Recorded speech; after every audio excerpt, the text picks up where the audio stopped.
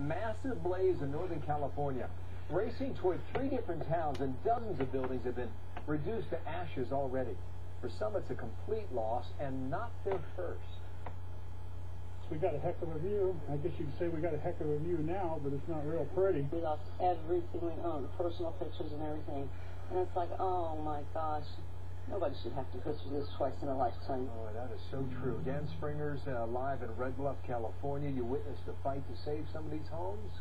How did it work out? Yeah, Bill, we tend to cover these wildfires in terms of the big numbers, like the numbers of acres burned and the number of personnel fighting the fires and homes burned.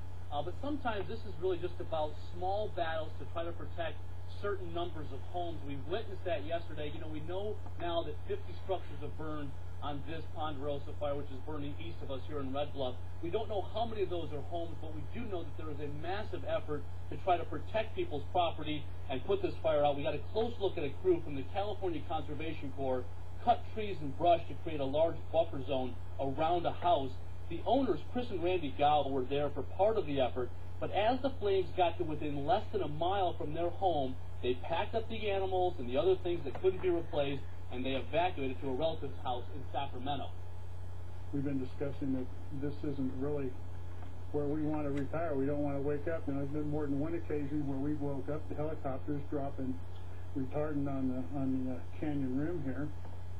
And we don't know yet if that home survived, although we did talk to Randy this morning. He has got a text message from a neighbor who stayed through the fight last night, and he was told by that neighbor that his home did survive. We'll go up there later on today and check it out for ourselves. Wow, sigh of relief for him. In Idaho, meanwhile, because there's all these different fires in places in the American West now that are burning, the governor is fighting to save his home. What do you have on that?